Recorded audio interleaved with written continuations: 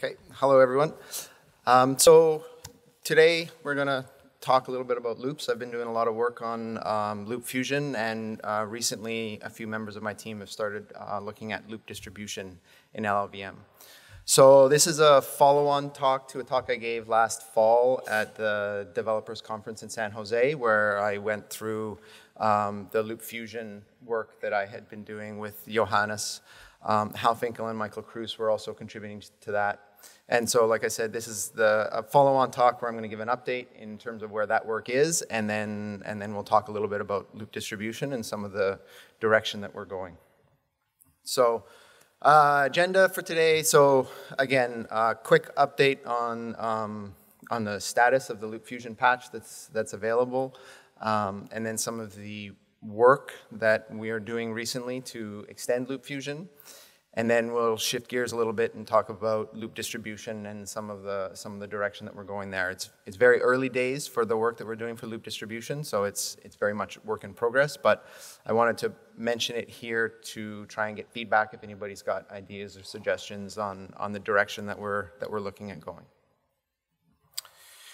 Okay, so very quick overview or recap. This is, I think, the only slide that I've got from my previous talk. Just a quick overview of what loop fusion is. So the idea is fairly simple. You want to take two loops and combine them into a single loop or loop nest. There's several different motivations for wanting to do this. From a performance point of view, you can get increased data reuse. You can get parallelism. Do things like minimizing bandwidth on your machine, that sort of thing. You also do fusion for basically as a way to enhance the scope for other loop optimizations. So if you have a lot of the loop optimizations that just work on a single loop nest, the more the more statements you can put into that nest, the more benefit that you're going to get from those optimizations. So briefly, I'll just go through the requirements here in the lower right corner. These are four conditions that need to be met in order to fuse loops. So the loops have to be adjacent, meaning that there's nothing in between. There's no intervening code between the two loops. The loops have to iterate the same number of times. They have to be control flow equivalent. So if one loop is going to execute, then the other one will also execute.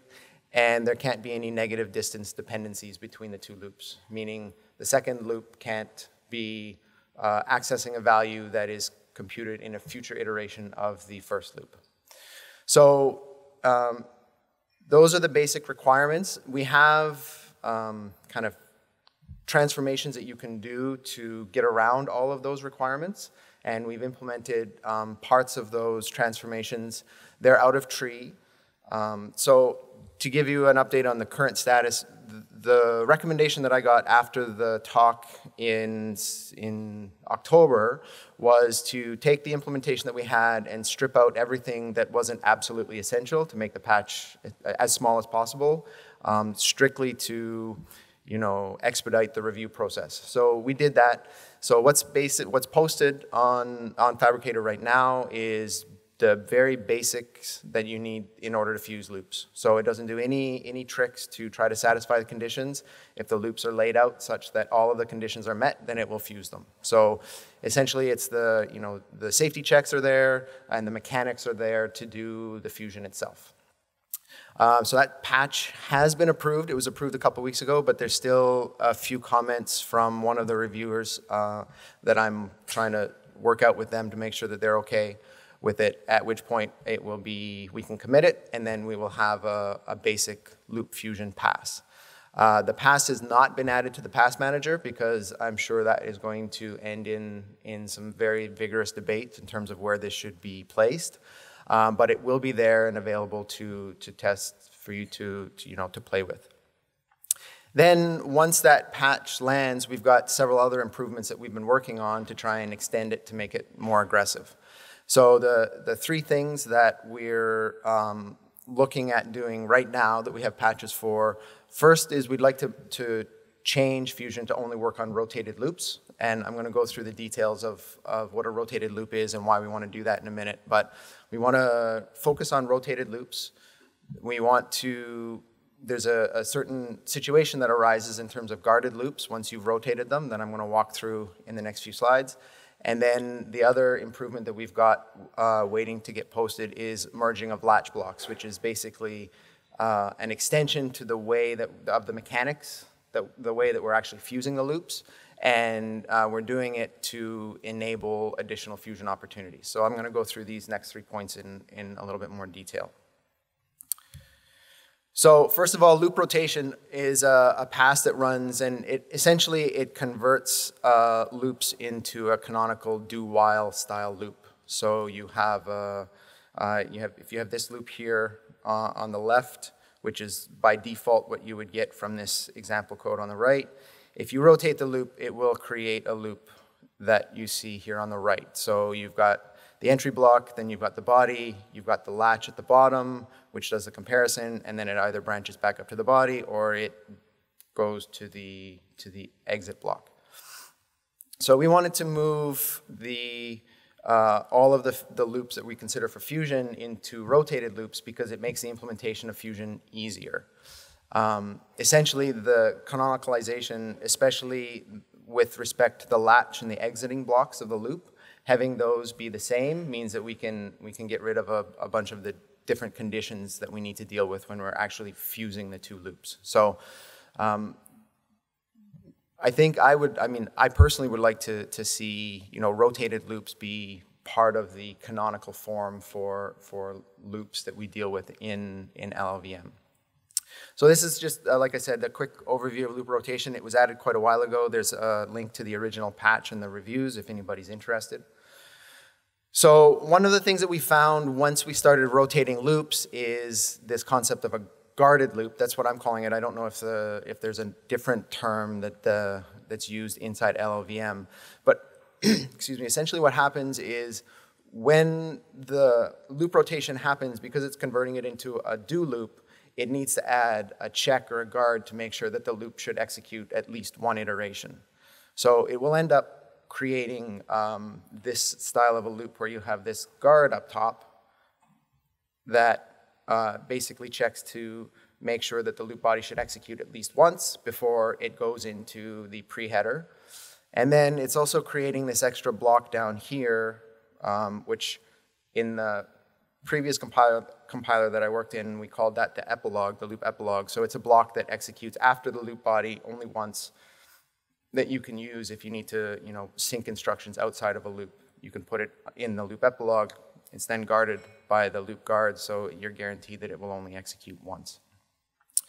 Now, this structure, this guarded loop structure, changes things for fusion. And I'm going to show that in this next slide. So here we have a pair of loops, two loops that we would like to be able to fuse. This is the structure that it looks like by default, and then after you've rotated the loops, you see this structure here where you have a guard that, you have a guard that protects the body of the first loop, and then you have this guard here that protects the body of the second loop.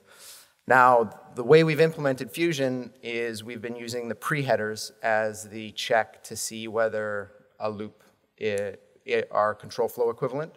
So we basically check the dominator and post-dominator trees for the two pre-headers, and if they're control flow equivalent, then we can fuse them.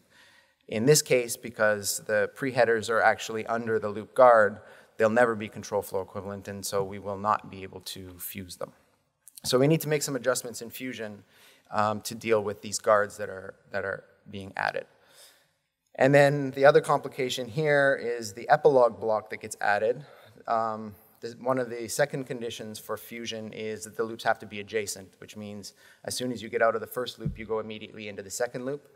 And the presence of this guard or this epilogue block breaks the adjacency check as well. So we need to deal with this block. So just to kind of summarize what I just said in terms of loop rotation, ideally for fusion, we'd focus on rotated loops only. However, the loop rotation adds some complications because it's sometimes inserting these guard blocks, but not always inserting The specific case that I showed earlier, if the compiler is able to prove that the loop is always going to execute at least once, then it removes the guard. So we've got this kind of difference in representation of the loops as a result of loop rotation. And then there's this other complication with the loop epilogue that gets added as well. Now, we can run simplify CFG after we rotate the loops, and it will get rid of the epilogue block because it's usually empty. In all the examples that we've seen, it's always been empty. So we can get rid of that with simplify CFG. But simplify CFG is not able to clean up the guard because it can't prove one way or the other whether the loop body is going to execute. So in terms of fusion, there's kind of two possible directions we can go. First, we can make the guard block part of the canonical structure of a loop and either force loop rotate or loop simplify to always add a guard block. And if there isn't one, we can always add a trivial guard, which would just be like an if one, then execute the loop. And the advantage there is that gives us, like I said, the canonical form. So we can always guarantee whenever we're doing either fusion or any other type of loop optimization, we can always guarantee the presence of both this guard block and the epilogue.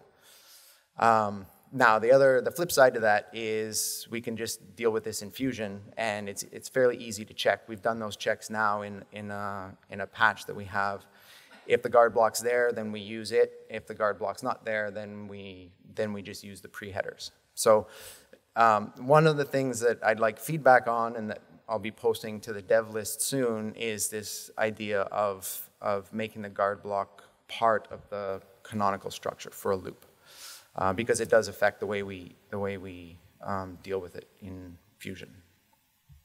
So again, if anybody has comments or feedback one way or the other, I'd very much like to hear.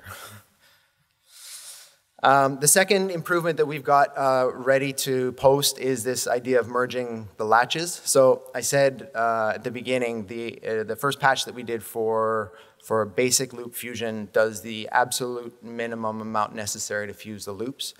And so what it does during the actual fusion, the mechanics of fusing two loops, is it doesn't move things around and merge blocks. All it does is it just relinks the blocks up in the control flow graph. And then we wait for a subsequent pass of probably simplify CFG to clean things up. So what we will end up with, if you look at this example here on the right, we've got a pair of loop nests, and once we fuse it with the existing basic loop fusion, we end up with the latch block from the first loop is now showing up as intervening code between the inner loops. So the inner loops are no longer adjacent, and so we're preventing ourselves from fusing the innermost loop in these two-level nests, where what we'd really like to do is fuse the outer loops and then fuse the inner loops, so we just have a single two-level loop nest. So the next extension that we've got is to actually merge the latch blocks. So we do the analysis to make sure that it's safe to move the code and the latch blocks around, and then we just create a single latch block at the end of the fused loop.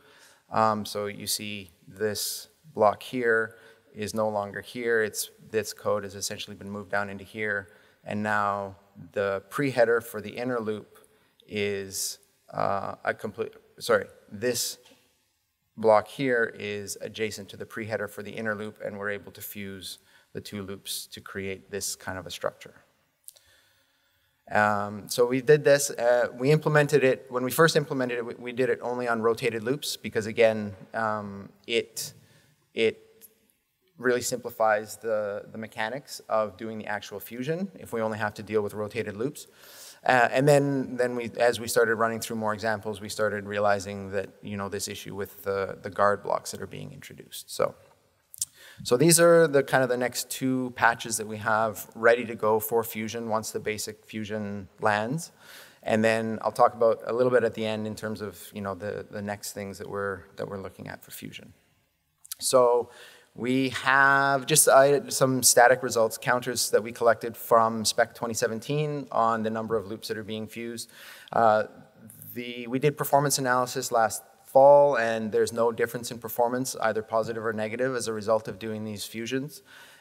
Same applies here. There's not really any difference in performance as a result of the fusions, although we are seeing, a slight increase for a lot of benchmarks in the number of loops fused by the combination of merging the latches and handling these guard blocks properly. So this kind of illustrates that what I was saying earlier in terms of how we handle the guard blocks. We can deal with it in fusion, but I personally think it's a little bit more robust solution if we were to make the guards part of the canonical form for the loops.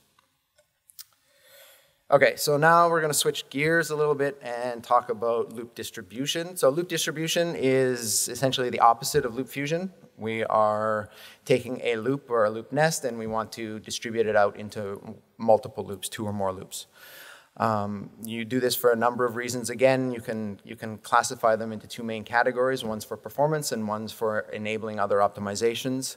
So performance, lots of things. There's data reuse, parallelism, improving your bandwidth. Then, and it's similar for the enabling other optimizations where you can distribute out, loop carry dependencies, for instance, and that's going to enable you to vectorize your loops. Or you can, in this specific example here, we have an imperfect loop nest where we're, initializing an array and then using it in the inner loops. But we can distribute it out so the initialization is done in one loop, and then the second loop nest is now a perfect nest. And then a lot of loop optimizations work a lot better on perfect nests than imperfect nests. So in this case, one of our motivations for loop distribution is to enable other optimizations, but not just vectorization. This is going to enable things like loop interchange and loop unroll and jam, some of those types of optimizations. So there is an implementation of loop distribution in LLVM right now. It provides the ability to distribute innermost loops only. It appears as though from reading the comments and reading the code, it was designed almost entirely for loop vectorization to create opportunities for loop vectorization. It uses a lot of the same analysis that vectorization uses, and it only works on innermost loops. And in fact, one of the first things it does when it gets in there is it runs the analysis for vectorization and it says, is this loop vectorizable? And if it is, then it just immediately exits. It doesn't even try to do anything else. So as I said, it's in there. It's in the pass pipeline, but it's not enabled by default. So in addition to enabling it by default, we want to try to make it more general than that. So it considers things other than vectorization. So we're working on developing some heuristics that are going to be able to guide the loop distribution. We're modeling those on the heuristics that we use in the XL compilers. So the other teams that I work with work for IBM for their proprietary compilers, and it has a very strong loop distribution optimization that it uses. And so we're trying to take some of that technology that's used in XL and bring it over into LLVM. So there's kind of 2 key data structures that are needed to do this that we use in XL that aren't available right now in LLVM. One of them is a data dependence graph, and then the other one is what I'm calling an affinity graph. So data dependence graph is a directed multigraph. Basically, the nodes in the graph represent statements or groups of statements, and the edges represent data dependencies between the nodes. We have the ability to annotate the edges with attributes that describe what type of data dependence it is and the distance and direction vectors.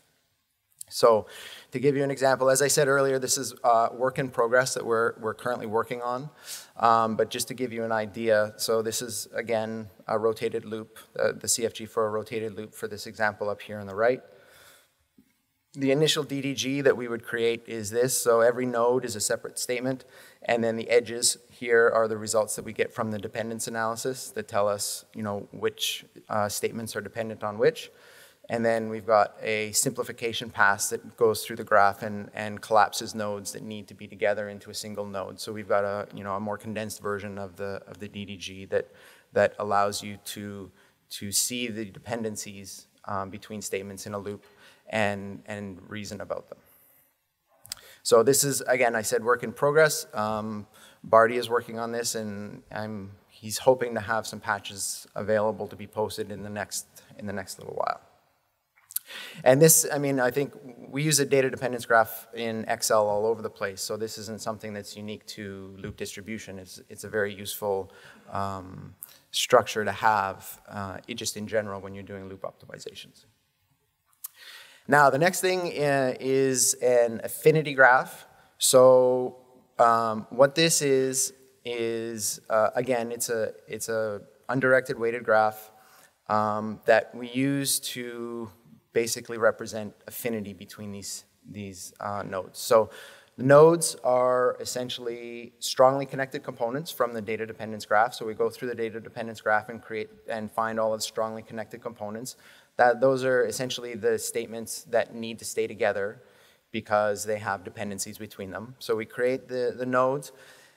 The nodes also have attributes or characteristics about them. So we do some kind of very coarse approximations for things like register pressure, other back-end specific information that might be relevant to how many functional units it uses, whatnot. Like this will be very extensible. And then the edges represent an affinity between them, or basically a reason that you would want to keep these two statements together, or sorry, these two nodes together. So then we can use this to do loop distribution by essentially walking the graph and greedily and trying to put nodes together based on the edge weights between them, as long as combining the two nodes don't exceed some thresholds that we have for the machine model that we are trying to maintain. So if you have high register pressure in two nodes that are connected with an edge, you probably wouldn't want to put them together because the resulting register pressure will be even greater. So that's the kind of the direction that we're going. This is, like I said, this is very early on in the process, so we would certainly welcome feedback if anybody has feedback about this approach. Okay, and then kind of the last thing that I wanted to mention, we talked about this a bit in the fall as well, is where to put these different optimizations in the pipeline and how they can interact with each other. So I've mentioned before that both of these, both loop fusion and loop distribution, have the ability to create opportunities for other optimizations, as well as make decisions about performance. So in Excel's compiler, the approach that they use is to fuse early, and they fuse greedily. They don't take into account any heuristics for whether loops should be fused. They fuse greedily, they create large loop nests, and then they go through the loop optimizations, and then at the end they try to distribute, taking into account all of these different conditions. I presented that in the fall, and I got some feedback saying, that may not be the way we want to go for LLVM, because a lot of the passes are designed to kind of locally compute their best decisions, and typically don't like to rely on something later on to go and undo them. So that's one of the reasons that we're going down this direction of the affinity graph, because we're hoping that we could use the same graph, the same data structure for both fusion and distribution, because in a lot of ways the conditions for which you would want to fuse and or distribute are similar. So we're hoping that we can use this affinity graph both to drive the heuristics for fusion as well as distribution. So next steps, again, one thing I'd like to do is converge on a direction in terms of loop rotation and guarded loops, because it is going to change the implementation that we have for fusion. And then once we've got that decided, we have a couple patches, like I said, that are ready to post. And then we also have additional work that we've been working on, basically trying to remove some of the other conditions or restrictions that we have for fusion. So basically making it more aggressive by moving statements around, by peeling loops, that sort of thing. And then for loop distribution, Barty is anxious to post patches and try to get his DDG implementation under review. And then we'll probably have some kind of a discussion on the dev list around this affinity graph idea, and before we get too much further into it, whether people think it's a good idea or whether we need to kind of adjust course significantly. And that's it.